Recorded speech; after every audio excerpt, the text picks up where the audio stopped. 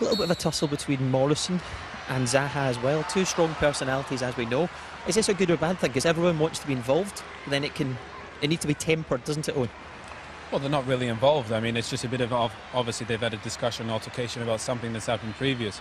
But the fact of the matter is, this was a very poor Lithuanian side. This was a good performance, 5-0, and then you have a bit of negativity, and this probably might be the highlight or something that people will pick up on and say, why this? And as well as Ravel played, he creates a bit of more negative attention for himself where it's not needed. He scored 2 great goals, and that should be the highlight of